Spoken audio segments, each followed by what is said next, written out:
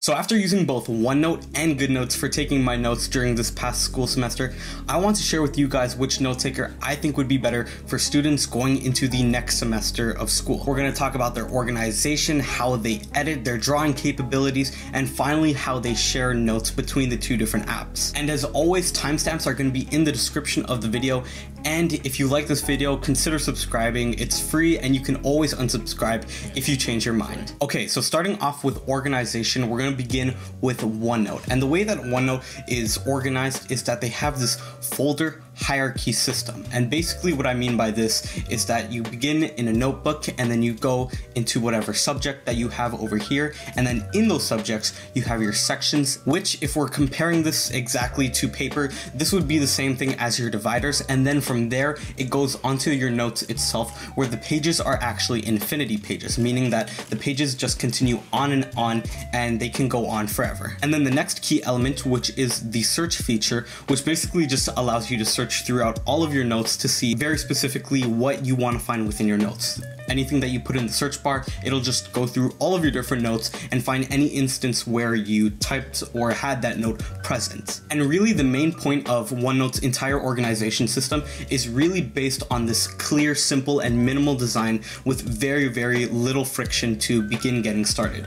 As you open this app, you just know exactly where everything is, and it's very easy to get started. And because it's so similar to regular paper, it's really easy to get used to the way that OneNote itself is organized. Hey guys, so I'm currently editing this video right now, and I just realized that basically all of the audio is messed up. You'll notice that when I'm talking, the audio doesn't exactly line up, and I don't know what happened. It must have been an issue with the settings, but regardless, I tried to make up for it with, a lot of effects, a lot of B-roll, and yeah, hopefully it doesn't ruin the video. Clown me in the comments if you want, but yeah, hopefully this doesn't happen in the future, and I just wanted to let you guys know before you guys continue watching forward. However, when it comes to which organization system is better between the two apps, I have to give it to Goodnotes just because of how many more features you get with it. The organization of Goodnotes is an infinite folder hierarchy system, and what I mean by that is similar to Goodnotes, you start off in like a main central folder, and then in that you have notebooks, and then in that you have your separated pages. And the thing that makes this better than OneNote is that you can get really specific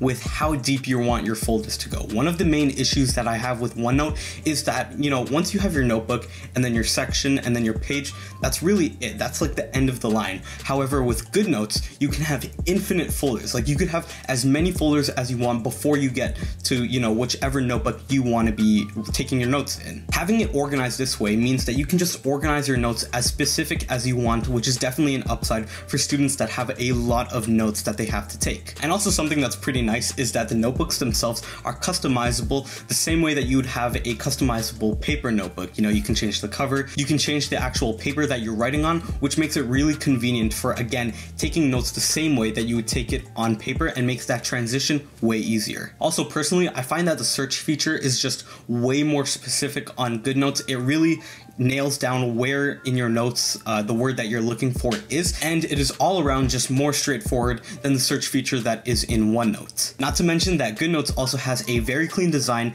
and very easy access to the most important features. So overall, the better organization goes to Goodnotes. Next up is the editing, which is a really crucial part when taking your notes and making them personal to yourself. And beginning in OneNote, you get the bare essentials, you get the standard things that you'd expect, like, inserting tables, changing font, making things bold, things like that, or just really the bare minimum and the standard essentials that you would expect. But to give credit, these simplistic controls aren't at all overwhelming, and that again makes it really easy to get started in OneNote. However, that does mean that you're trading off a lot of useful features that Goodnotes has, which I'll be talking about in a little bit. And there's a lot of variety when it comes to OneNote, but what you'll notice is that instead of having all these grand features, you're going to have a lot of different things, but really the bare essentials of those different things. And with Goodnotes, the editing that you can make on your notes is actually pretty similar to OneNote. You again have the standard essentials for editing Word documents like font, page layout, etc. But you also have simplistic controls that are very easy to change. And the great thing about this app being designed for touchscreen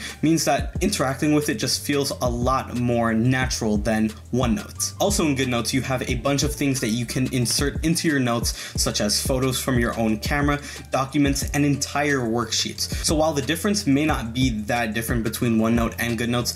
Again, I'm gonna have to give the editing to Goodnotes just because of how much more simplistic, even if it's just by a little bit, compared to OneNote. But really, when it comes down to it, it's really just personal preference. Maybe you're used to a computer and you find that OneNote has better editing features than Goodnotes. Let me know in the comments which app you think edits notes better, OneNote or Goodnotes. Next up is the drawing features, and I'm gonna be honest, this is where Goodnotes definitely pulls ahead. But beginning with Microsoft's OneNote, you can see that the draw features is, pretty basic. You have the things that you would expect, like, eraser, marker, pen, highlighter, different colors, different sizes, and most importantly, the ability to combine written notes with your already typed notes. But as you can see, this is pretty much it when it comes to the drawing features that OneNote has. It is definitely pretty basic, especially when compared to Goodnotes. Now, when it comes to Goodnotes, you do also have the ability to combine text notes with written notes, with definitely a lot more emphasis on the written versus the text,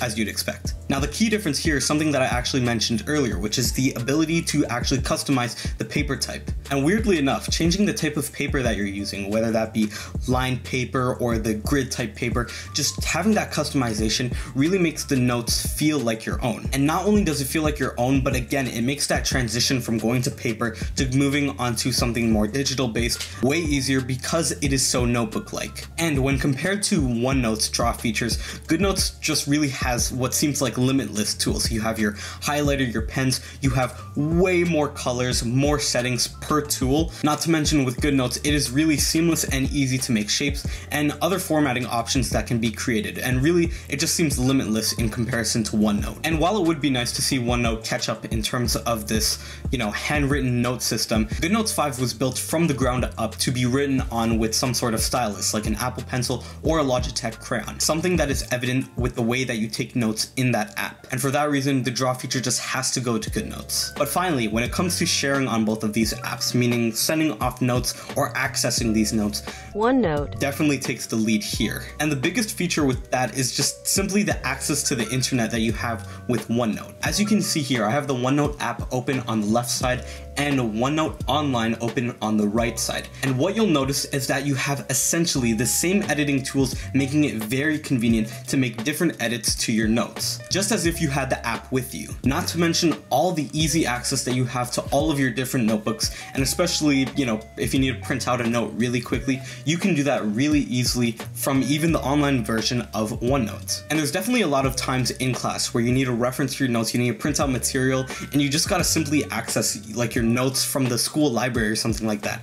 And having quick access to all of your notes online from a browser that you can get in your school library is really convenient and is a reason that I really like Microsoft OneNote. Finally, with OneNote, you can obviously easily share your notes with other people, and it is available for almost all platforms, which is something that you cannot say about Goodnotes. Sadly, when it comes to using Goodnotes, the app is limited to iOS only. And while that may be a good thing for, having that really easy and seamless sync between all your iOS devices, if you need to pull up something in school and all they have are window computers, then that's gonna be a pretty big issue, especially if you need that for your class urgently. So having all of your notes kind of like locked and binded to this one ecosystem can sometimes be a challenge, especially when in school. Now with Goodnotes, you can, print your notes, make it a PDF, and even save it as a Goodnotes file, but really, other than that, it is quite hard to access your Goodnotes from anywhere else. So when it comes to sharing your notes, whether that be on a public school computer